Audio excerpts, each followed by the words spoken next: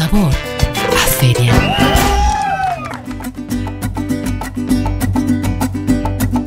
Este 2023, el municipio de Balancán cumple 58 años de haber ganado su primera y única Flor de Oro, por lo que esta nueva edición del certamen los vuelve a ilusionar y ven en Fryda Sofía Jiménez Salvador una fuerte candidata a llevarse la banda de Flor Tabasco. Desde Telereportaje, la joven, quien cuenta con 22 años de edad, reveló que desde 2017 le hicieron la invitación de ser la portavoz de la tierra de tigres y serpientes.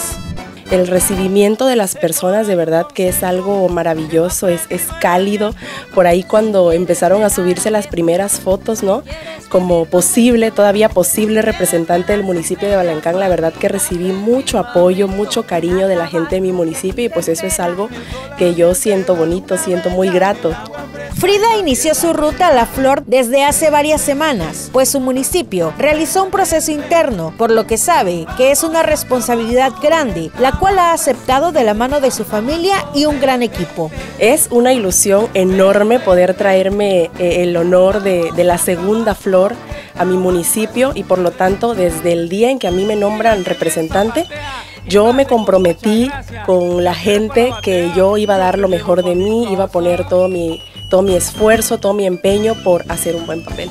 La próxima embajadora de Balancán asegura que se prometió dar lo mejor y hacer un buen papel, además de proyectar a su demarcación en todos los ámbitos. Cuando me dan la noticia de que yo sería la representante, yo sé que esto también conlleva una responsabilidad muy grande, ¿no?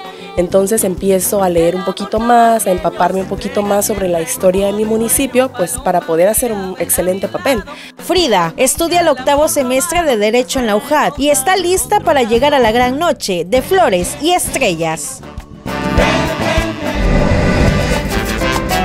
Con sabor a feria.